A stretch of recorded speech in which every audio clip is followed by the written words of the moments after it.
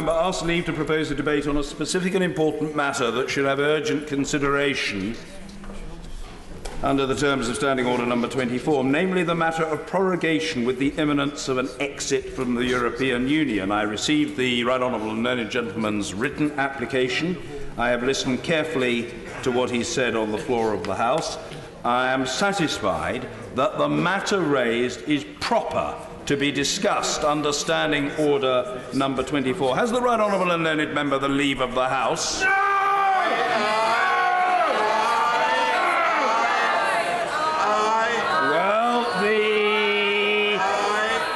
Very large number of members standing in support of the Right Honourable Learned Gentleman. I do note the very, very loud expression of opposition from the Honourable Gentleman Member for Wellingborough is testament to the existence of more than enough support. Can I just say, and well, whether I can or not, I'm going to. I do know what I'm doing in these matters. So do we.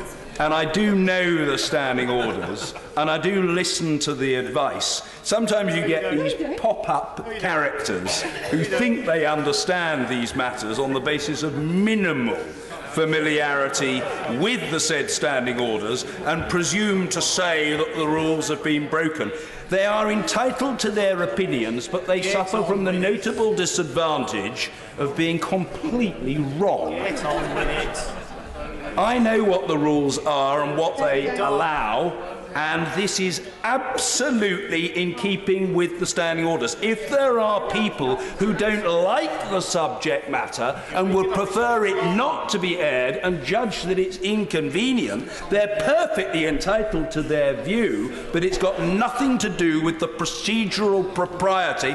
Don't tell me, young man, from a sedentary position what I can and can't say. If you're not interested, leave the chamber. I'm not remotely interested in your pettifogging objection chuntered inelegantly from a sedentary position. The position is as I've described it, and quite frankly, young man, you can like it or lump it. The Right Honourable Gentleman has obtained the leave of the House. The Right Honourable Gentleman has obtained the people will understand that as far as the Speaker's concerned, his job is to stand up for the rights of the legislature. I never have been, am not, and never will be in the business of being bossed around by some footling member of the executive branch.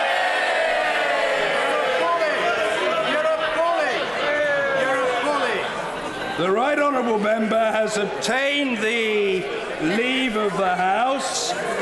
The debate will be held now as the first item of public business. And what I would say to the Right Honourable and Learned Gentleman is that the debate will last for 2 hours and it will arise on a motion that the House has considered the specified matter set out in the Right Honourable Member's